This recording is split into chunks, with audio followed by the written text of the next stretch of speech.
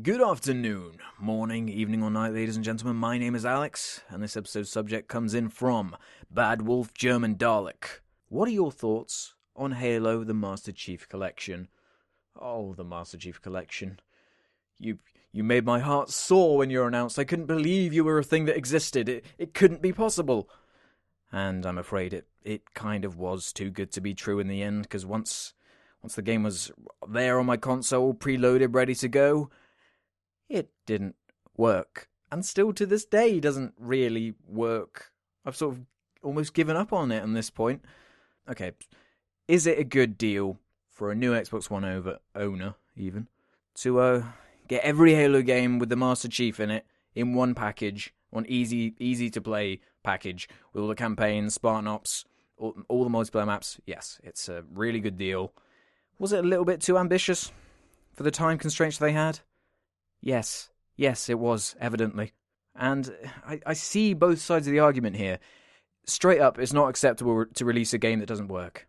Maybe behind the curtain, they thought they were ready. Maybe they thought the netcode was fine. It's hard to know. Without being a fly on the wall and seeing exactly what's going on, there's probably a high chance that they did know that the game was not going to function properly on that respect with the multiplayer. And what are you going to do about that now? They've released it. And you can see why they wanted to release it that day, especially because it was the 10-year anniversary of Halo 2.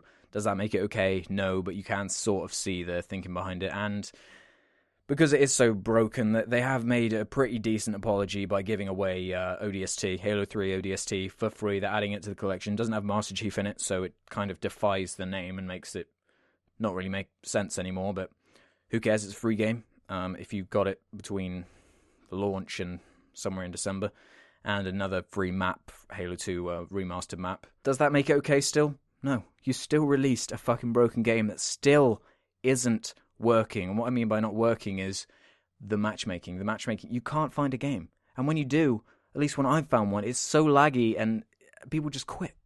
People quit and it makes the game unplayable.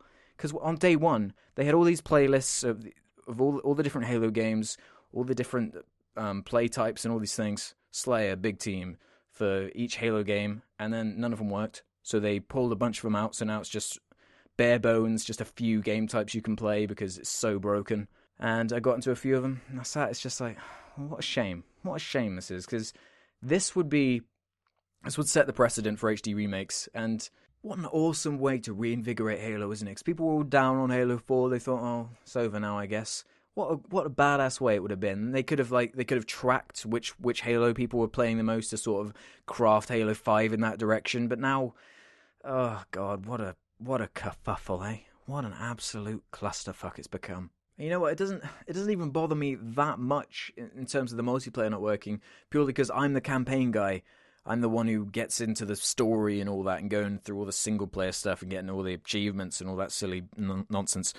But I do enjoy multiplayer, and I've just sort of boycotted the game from now. It's like, I'm not going to play this until it works, you know? Because while Halo might be a single-player story thing for me, for most people, it's the arena-based multiplayer shooter that is Halo. And when that is the thing in your game that you're selling it for, and it doesn't work, that's not acceptable. That really just is atrocious. It really does make me question what was going on behind the scenes. They must have known.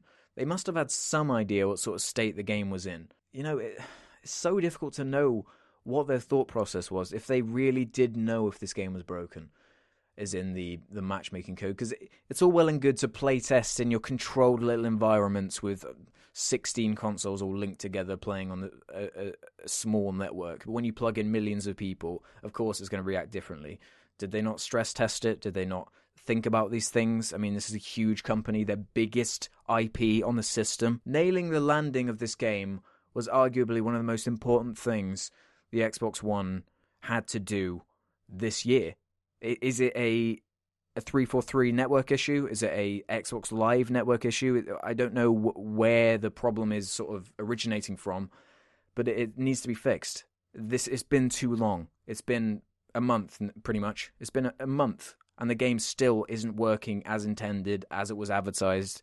It's absolutely ridiculous. And does this make me a little bit nervous about Halo 5? Yes and no. They've got such an early beta coming out.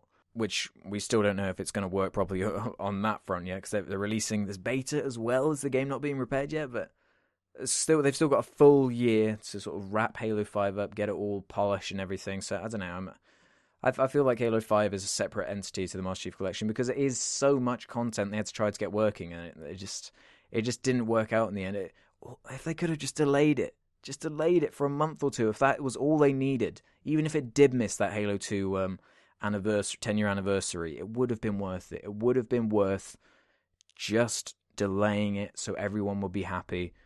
Well, you upset people immediately with the when you delay a game, but you upset people indefinitely when you don't delay it and release something that doesn't work. It's just an unacceptable business practice, and it's just really pissing me off how all these games are just releasing and they're just like, yeah, okay, it's out there now, whatever, sort of, sorry, all right, moving on.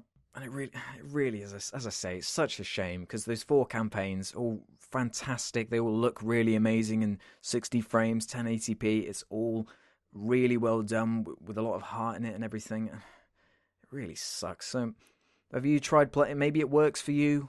Are you disappointed with it? Would this be the thing that would made you buy an Xbox One, but with all of this going on, it makes you not want to get one? Tell me in the comments below. And as always, thanks for watching. All comments and ratings are very much appreciated. And make sure you leave a suggestion for future jar blabs. I'll see you next time. Bye.